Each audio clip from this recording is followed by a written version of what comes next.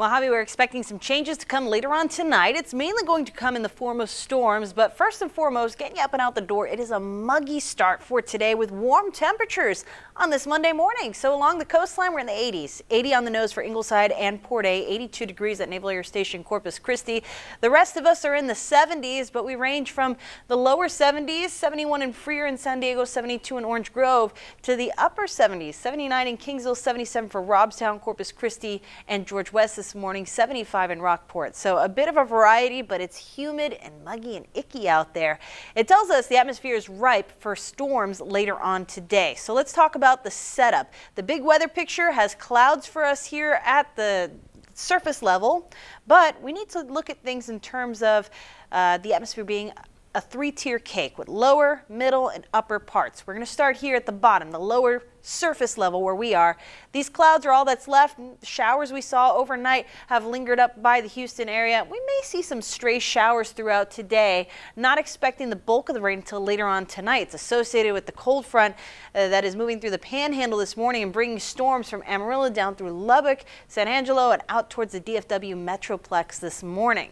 So what else is playing a role? Well, let's take a trip upstairs. Water vapor showing us how much moisture is available in the upper part of the atmosphere. So we have a low pressure system hanging out over the west coast there, and that's digging up what is out from the southwest. What do we just have southwest of us? We just had a hurricane in Mexico. So what's left of Rosalind offering some moisture over us this morning. That helps out. We got moisture at the surface and in the upper levels. That helps fill us in. So this is also going to direct those storms that we see later on today. So putting it together like this, our first cold front comes through in the upper levels. We know that as a trough. We really only call it a cold front here at the surface, but that boundary arriving as we head on into the early morning hours. Some models think we'll see those showers linger into about 4 a.m. Others say it clears out just as quickly as the front arrives, but either way, front number one will bring us a chance for severe thunderstorms late tonight. Not expecting much before or after it. It's going to be right along that front.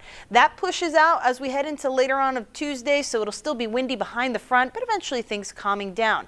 Now cold front number two, that looks to arrive as we head on into Thursday into Friday. So early Thursday we'll see some showers and storms in advance of that, and so it'll be more of a prolonged rain event. That gets here early Friday morning, and we'll see the lingering rain even as that system pushes away. It's later Friday into Saturday that we start to see things clearing out, becoming more calm. So with the first front that arrives late tonight, early tomorrow morning, we have the threat of severe weather. All of us here in yellow under a slight risk of severe weather. The darker shade of green, a marginal risk. So we talk about the probability of seeing severe weather on a 5-point scale.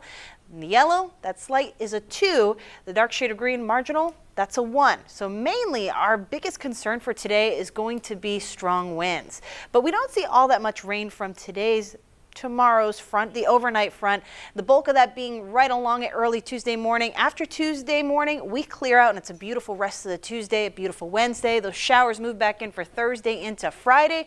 Friday offering us more in the way of rain, and your 7-day forecast pans out this way. Tuesday afternoon and Wednesday is going to be gorgeous with temps near 80, and then this weekend looks to be a pretty nice one as well.